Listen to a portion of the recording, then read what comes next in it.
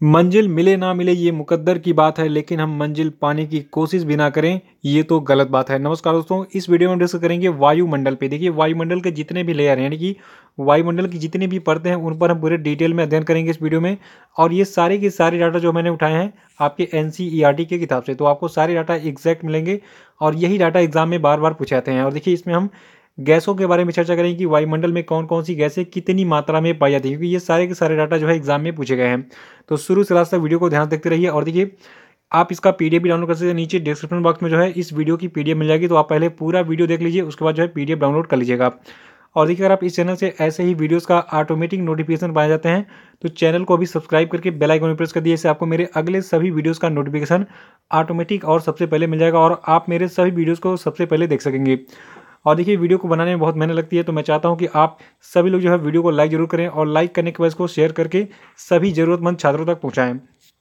तो चलिए शुरू करते हैं इस वीडियो को। देखिए, सबसे पहले हम बात करेंगे वायुमंडल क्या चीज़ है। देखिए, पृथ्वी को घेरते हुए जितने स्थान में वायु रहती है उसे हम वायुमंडल कहते हैं। और इस चीज़ को हम दूसरे शब्दों में कह सकते हैं कि पृथ्वी के चारों ओर घेरे हुए वायु के फैलाव को हम वायुमंडल कहते हैं। देखिए, आपकी अगर ये पृथ्वी है तो पृथ्वी के चारों तरफ जो आपका ये वायु का फैलाव है, ठीक है, ये जो घेरा बना हुआ है इसी को हम कहते हैं वायुमंडल। तो ये खास बात याद रखिएगा, ये एग्जाम में कई बार पूछी भी गई है। और देखिए, जो आपका वायुमंडल है, ठीक है, तो वायुमंडल का जो ऊपरी परत है, तो वायुमंडल के ऊपरी परत के अध्ययन को हम कहते हैं वायुर्विज्ञान, यानी कि एरोलॉजी।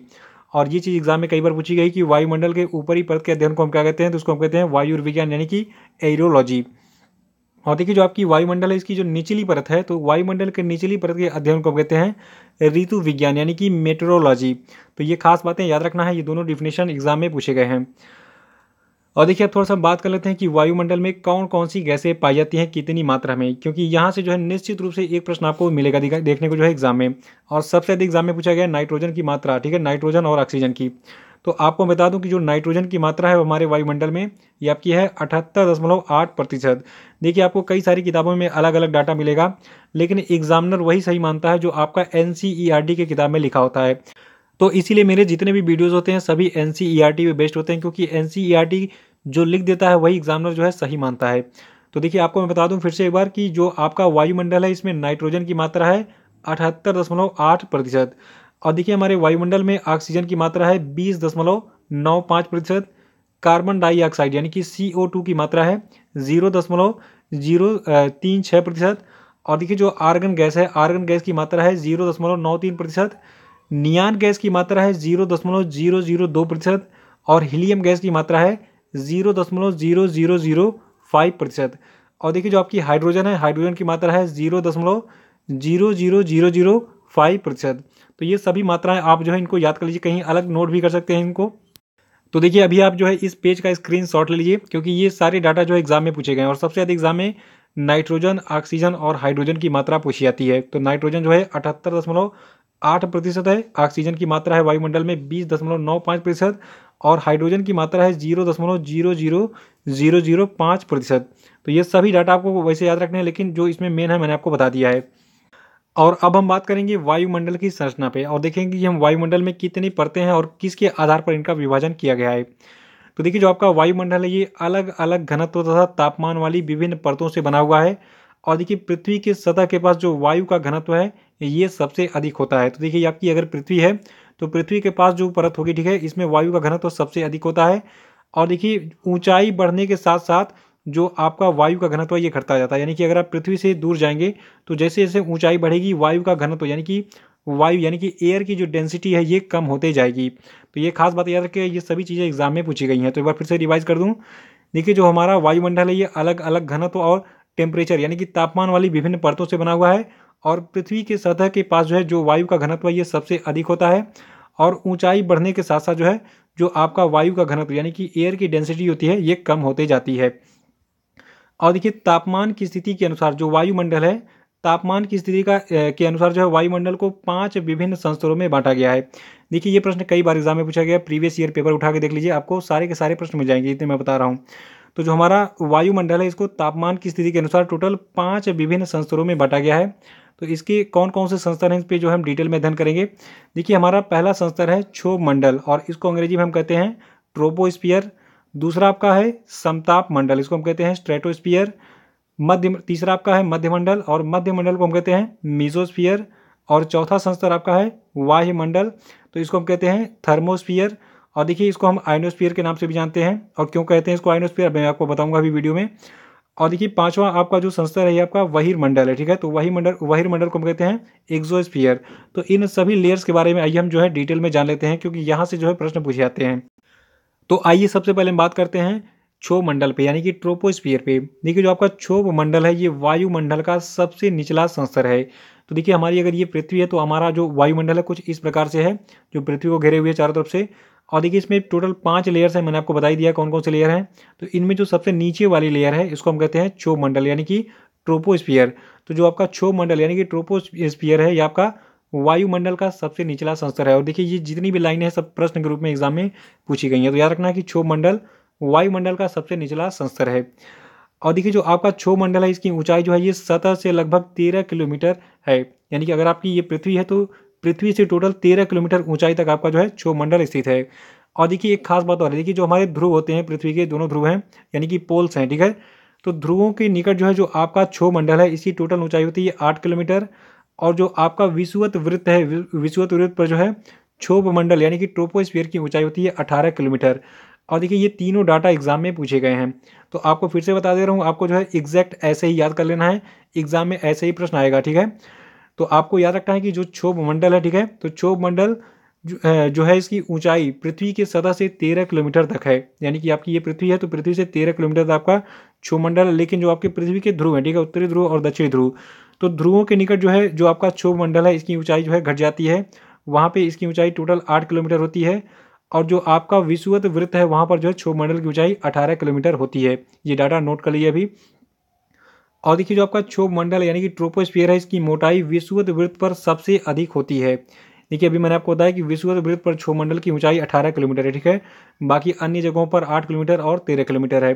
तो ये प्रश्न एग्जाम में अलग से पूछा गया है कि जो आपका क्षोभ मंडल यानी कि ट्रोपोस्फियर है इसकी मोटाई सबसे अधिक किस स्थान पर होती है। तो जो आपका विषुवत वृत्त है वहाँ पर सबसे अधिक होती है, ये पॉइंट याद रखिएगा। और देखिए जो आपका क्षोभ मंडल है इसमें धूल के कण और जलवाष्प मौजूद होते हैं। देखिए ये भी प्रश्न एग्जाम में अलग से पूछा गया कि जो आपका वायुमंडल है इसकी किस संस्तर में जो है धूल के कण और जलवाष्प पाए जाते हैं। तो आपका यह स्तर है क्षोभ मंडल का यानी कि ट्रोपोस्फियर का। और देखिए एक प्रश्न एग्जाम में कई बार पूछा गया कि मौसम संबंधी घटनाएं जो है ये किस संस्तर में होती हैं वायुमंडल के।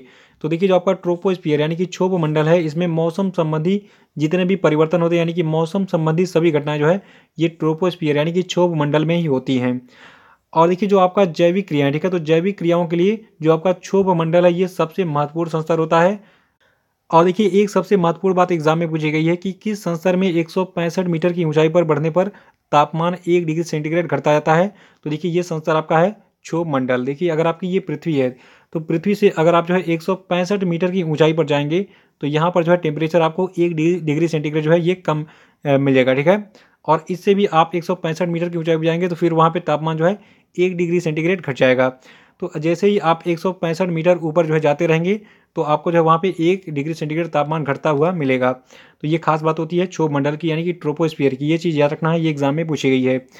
और देखिए जो आपका क्षोभ मंडल है, ठीक है, क्षोभ मंडल और समताप मंडल को अलग अलग करने वाले भाग को हम कहते हैं क्षोभ सीमा यानी कि ट्रोपोपाज को कहते हैं अंग्रेजी में।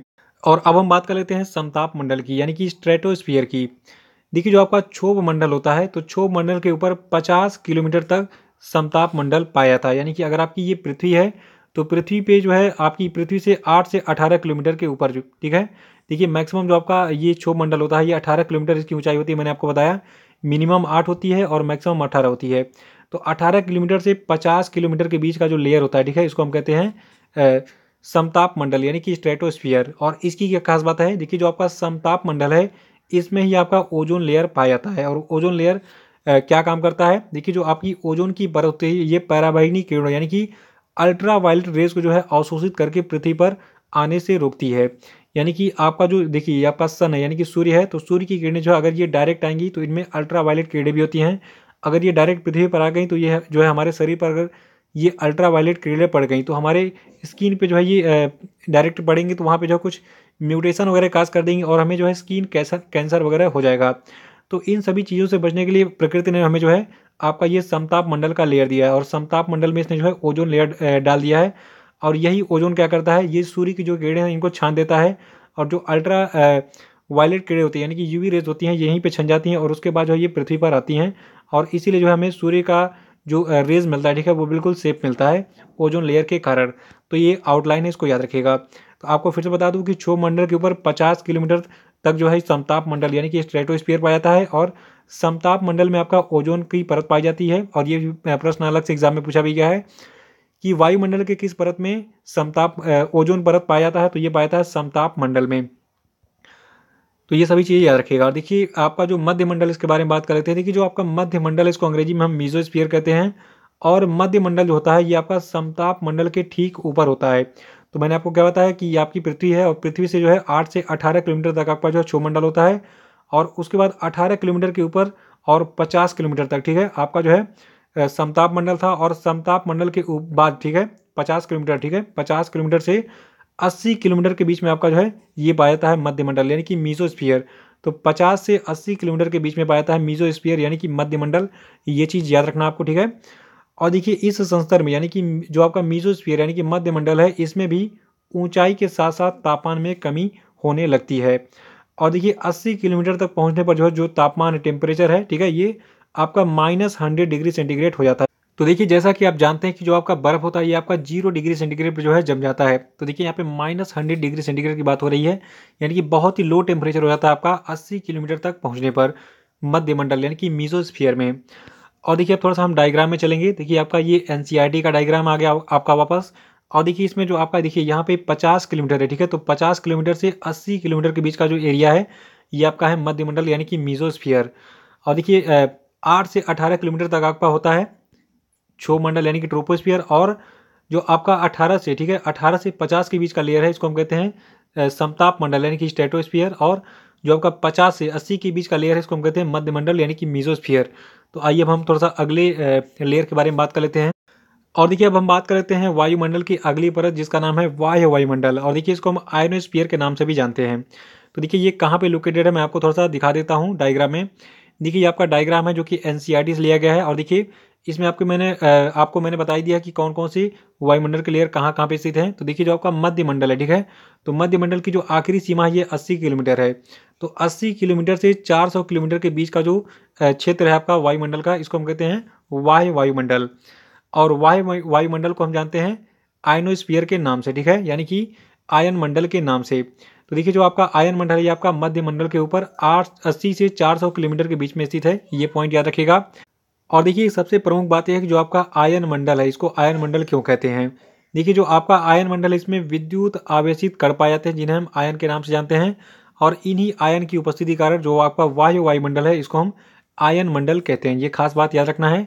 और इस आयन मंडल का क्या रोल होता है हमारे दैनिक जीवन में। देखिए आपके जो सेलफोन वगैरह होते हैं इसी आयन मंडल की वजह से जो है ऑपरेट हो पाते हैं। होता क्या है, देखिए हम पृथ्वी से जो भी रेडियो तरंगे भेजते हैं तो वो जो है आयन मंडल तक जाता है। जैसे कि मैं आपको थोड़ा सा आउटलाइन बताता हूँ। देखिए हमारी ये पृथ्वी है, और ये पृथ्वी का लेयर है आयन मंडल का, ठीक है।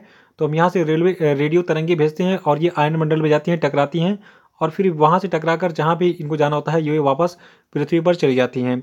तो इसी प्रकार आपका जो है सेलफोन वगैरह भी काम करता है। जैसे कि आप यहाँ पे पृथ्वी पर बैठे हैं, ठीक है, यहाँ पे इस जगह पे मुंबई में, तो मुंबई से आप फ़ोन कर रहे हैं तो यहाँ से जो है रेस जाती हैं, फिर यहाँ से टकरा के वापस जो है आप दिल्ली में फ़ोन लगा रहे हैं तो दिल्ली तक पहुँचती हैं। तो ये आपका आयन मंडल का रोल होता है। इसको आउटलाइन को आप दिमाग में बनाए रखिएगा। तो पृथ्वी से भेजी गई रेडियो तरंगे जो है इस संस्तर के द्वारा यानी कि आयन मंडल के द्वारा पृथ्वी पर वापस लौट आती हैं, और इस संस्तर में जो है एक खास बात है कि ऊंचाई बढ़ने के साथ साथ तापमान बढ़ता जाता है। तो आप जो है ये सभी चीज़ें याद रखिएगा बाह्य वायुमंडल के बारे में। और देखिए बाह्य वायुमंडल के बाद आपका जो वायुमंडल का आखिरी लेयर इसको हम कहते हैं बहिर्मंडल, और इसको अंग्रेजी में एक्सोस्फीयर के नाम से जानते हैं हम। तो इसकी क्या खास बातें जान लेते हैं। देखिए जो आपका वायुमंडल है इसका जो सबसे ऊपरी संस्तर होता है जो कि वायुमंडल के ऊपर 400 किलोमीटर के बाद स्थित होता है उसको हम बहिर्मंडल कहते हैं, और ये जो है सबसे ऊंचा संस्तर है तथा इसके बारे में बहुत कम जानकारी उपलब्ध है। तो इसके बारे में जानकारी क्यों कम उपलब्ध है, देखिए इस संस्तर में मौजूद जो सभी घटक होते हैं ये विरल होते हैं और धीरे धीरे जो है बाहरी अंतरिक्ष में मिल जाते हैं। तो देखिए अंतरिक्ष बहुत मतलब अनंत है बिल्कुल, ठीक है, वहाँ पे उसके बारे में पता करना बिल्कुल कहा जाए तो असंभव तो नहीं लेकिन बहुत ही मुश्किल काम है, ठीक है। तो इसके बारे में इसलिए बहुत कम जानकारी उपलब्ध है। तो देखिए थोड़ा सा बहिर्मंडल कहाँ पे लोकेटेड मैं आपको दिखा देता हूँ। देखिए ये आपका डायग्राम है, ठीक है। तो हमने क्या बात की, जो आपका वायुमंडल है, देखिए वायुमंडल का जो लेयर है ये आपका 80 से 400 किलोमीटर के बीच में स्थित है, तो 400 किलोमीटर के ऊपर का जो भाग है वायुमंडल का हमारे, उसको हम कहते हैं बहिर्मंडल। तो आप जो है बहिर्मंडल यानी कि एक्सोस्फीयर के बारे में ये सभी जानकारी याद रखेंगे। और देखिए अभी आपको एक काम करना है, आपको थोड़ा सा मैं कुछ एनालिसिस करने के लिए दे रहा हूँ। देखिए ये जो पेज दिख रहा है, ठीक है, इसका स्क्रीनशॉट लेना आपको, और जितने भी लेयर्स मैंने बताए हैं उनको जो है देखना है कि कौन सी लेयर जो है ये कहाँ से कहाँ तक है, ठीक है। यानी कि समताप मंडल है ये कहाँ से कहाँ तक है, और उसके बाद जो आपका मध्य मंडल है ये कहाँ से कहाँ तक फैला हुआ है, इसके बाद बाह्य वायुमंडल कहाँ तक फैला हुआ है, और जो आपका बहिर्मंडल है ये कहाँ तक फैला हुआ है। और इसके बारे में जितनी चीज़ें मैंने बताई कि किस में जो है क्या क्या कण पाए जाते हैं, या फिर टेम्परेचर कहाँ घटता है कहाँ बढ़ता है, ये सारी चीज़ें जो है आपको दिमाग में रिवाइंड करना है। और उसके बाद क्या करना है, इस वीडियो को एक बार फिर से देखना है, क्योंकि ये बहुत ही इंपॉर्टेंट टॉपिक है। ये लगभग सभी परीक्षाओं में जो है पूछा जाता है, और इनमें से मतलब कम से कम आपको 2 से 3 प्रश्न हर एग्जाम में मिल जाएंगे, ठीक है। तो ये काम अभी कर लेना है, एक बार वीडियो को रिवाइज कर लेना है तुरंत, ताकि भविष्य में आपको जो है इस चीज़ को फिर से पढ़ने की जरूरत ना पड़े। तो ये काम आप कर लीजिएगा, ठीक है।